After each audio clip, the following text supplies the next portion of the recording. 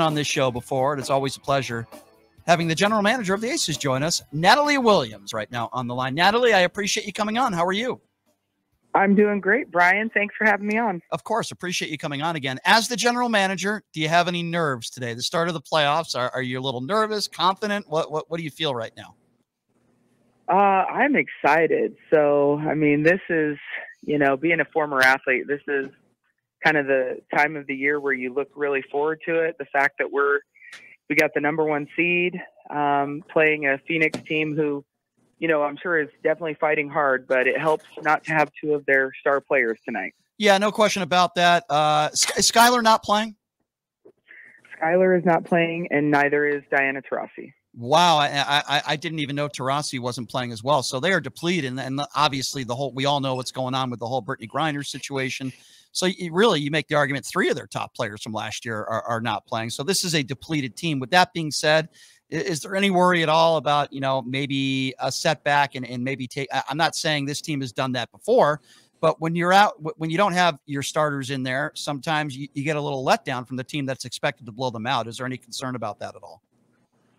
I don't think so. I think the girls are really excited. It is for them, a time of the year that they've been waiting for.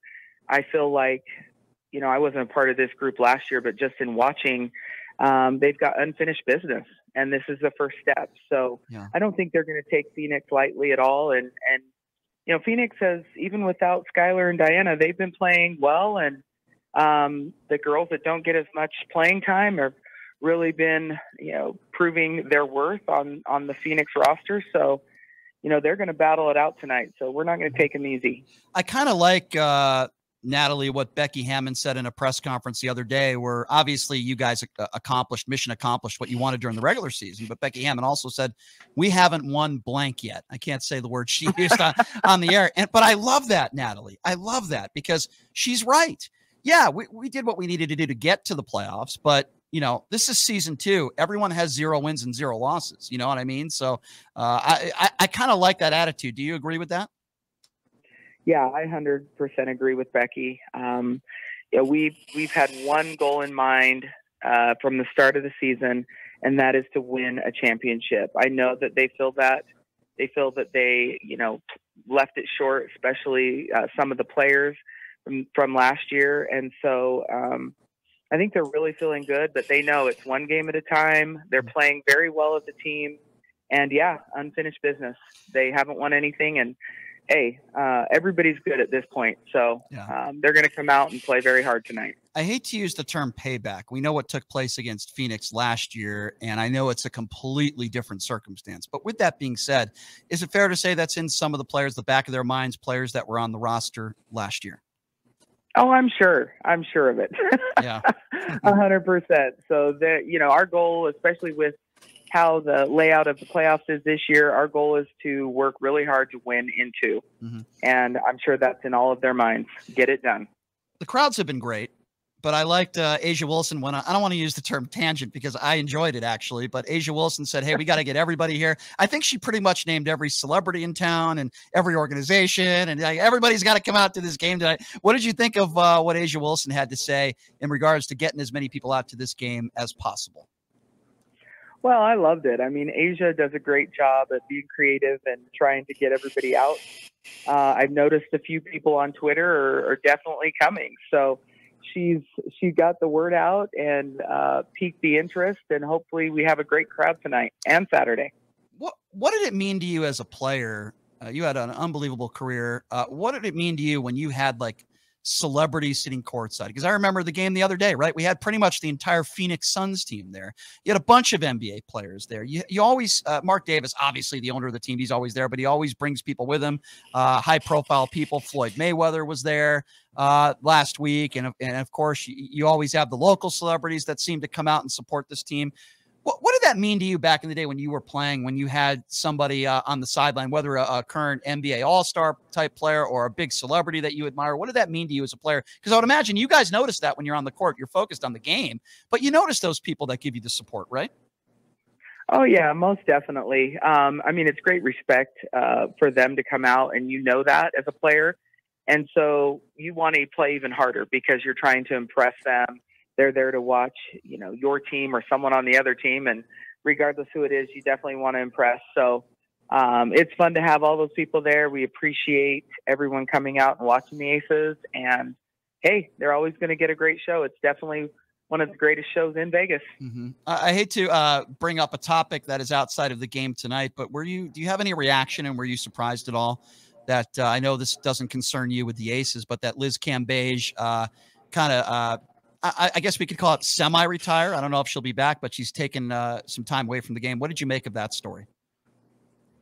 Well, I mean, and knowing a little bit of Liz's history, I mean, she, you know, I think she was focused on working on a different part of her career.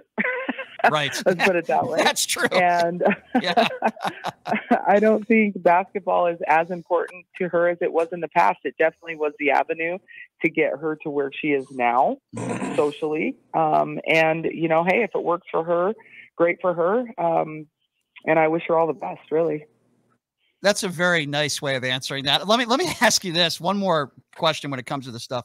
How would you have reacted as a professional? Obviously, you were the utmost professional when you played in the league, in the WNBA. If you had a star player on your team that quit mid-season or 3/4 of the way through the season and first said, well, she didn't want to give up a certain number. And then, as you alluded to, you know, she takes half-naked pictures of her all over the internet and she charges. And if somebody like that made a decision to quit, because that's kind of what she did in the middle of the season, how would you have reacted, and what would you have thought as one of her teammates? Well, I guess it depends on, you know, as a team, it takes a team to win games. I mean, you know that, right? So if that person is not as invested as you would hope them to be, and they were hurting the team in any way because they weren't as invested, then I would have said, you know, it was probably for the best. Right. You know, the world probably may not see it like that. The LA organization, or I guess fan base, probably wouldn't see it as that. But as a teammate of hers, they're probably thinking it was for the best for the team, so that they could move on and focus, you know, at winning games and competing as a team. So that's probably what I would feel as a player. Couldn't agree with you more. And I am not putting all the blame on Liz Cambage, but you could tell me whether you agree or not. I will state it like this. The Las Vegas Aces, as you know, even though, you know, you weren't around the team last year, the Aces were a few baskets away from getting to the NBA or the WNBA finals last year. Liz Cambage had one of the worst games of her career in a must-win game. I'm not saying she was responsible for any chemistry issues they had, but all I will say is this.